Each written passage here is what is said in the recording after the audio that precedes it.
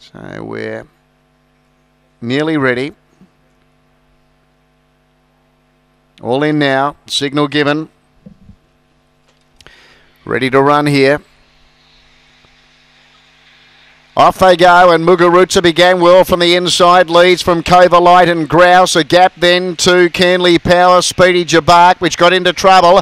Getting past it, Spring Jackie with Pippi Star on the turn. Muguruza, it leads clearly. I know I haven't got the name right of the tennis player. She leads from Coverlight and Grouse, but Muguruza wins. Coverlight second, Canley Power got third, Grouse was fourth.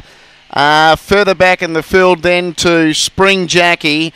And back at the tail would have been Pippi Star with, well, it would have been one of the last to pull up with Speedy Jabak to the winner. Number 2.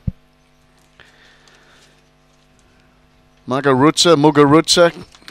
Just can't quite get it right, I know. But anyway, by Fabregas out of El Sutro, it's one here for Curl Douglas. Coverlight second by Fabregas out of Tuscany Cove for Wendy Sebastian, and Canley Power third by Premier Fantasy out of Canley Ellie for Tyson Bradley. 2-4-9, 5 ran fourth. Grouse 2-4-9 and 5, 4 3/4 by a length. 4 3/4 by a length.